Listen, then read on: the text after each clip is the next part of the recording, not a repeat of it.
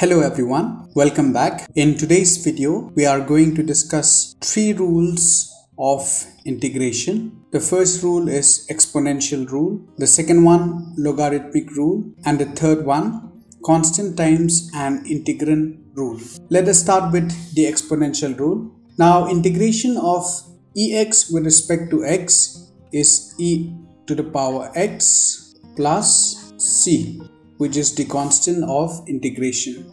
Next, integration of e to the power minus x is equal to minus e to the power minus x plus a constant of integration.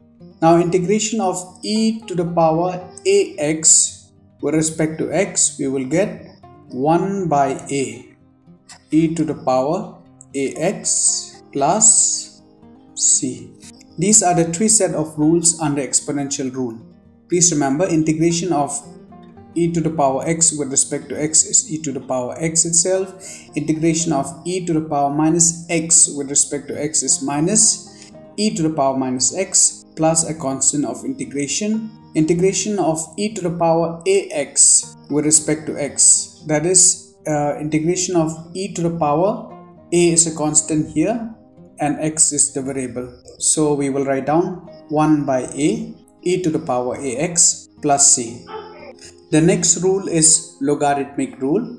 Now integration of 1 by x with respect to x is equal to log of x plus a constant of integration. Now we have already discussed that integration is the reverse of differentiation.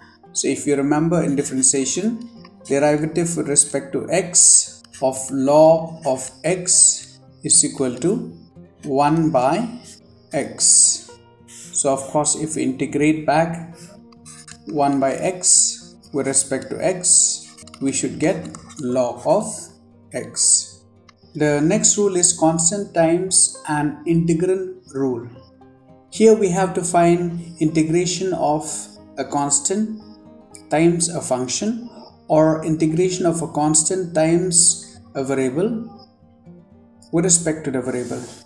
Now integration of constant k times the function f of x with respect to x, according to the rule we will write down k.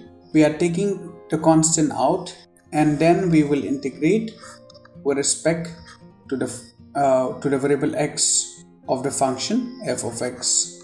So what do we do if we have to find integration of a constant times a function?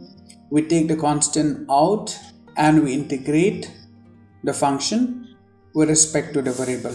Let us do some problems in order to understand this rule. The first one, we have to find integration of minus x with respect to x. The coefficient of x here is minus 1. We can think of this as integration of minus 1 x with respect to x. Integration of minus x with respect to x, we will get minus 1. We are taking the constant out. Integration with respect to x dx. Now integration of the variable x with respect to x, here we will apply the power rule. Now what does the power rule says? Integration of x to the power n with respect to x, we will get x to the power n plus 1.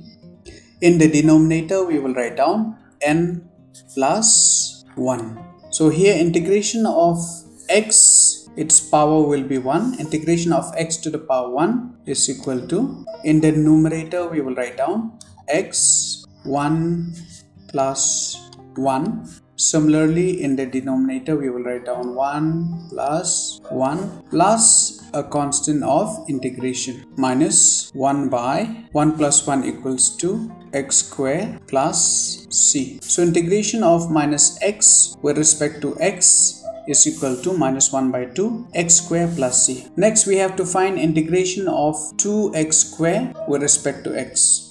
What shall we do? We shall take the constant outside, then integration with respect to the variable x square with respect to x. Using the power rule, integration of x square with respect to x, we will write in the numerator x to the power 2 plus 1 In the denominator also we will write 2 plus 1 plus a constant of integration, or 2 plus 1 equals 3, x to the power 2 plus 1 equals 3, or x cubed, plus c. So integration of 2x square with respect to x is equal to 2 by 3 x cubed plus c. Next, integration of 3x square with respect to x. We will take constant 3 outside, then we have to integrate x square with respect to x. Again, using the power rule, integration of x square with respect to x, we will write in the numerator x to the power 2 plus 1. In the denominator, we will write down 2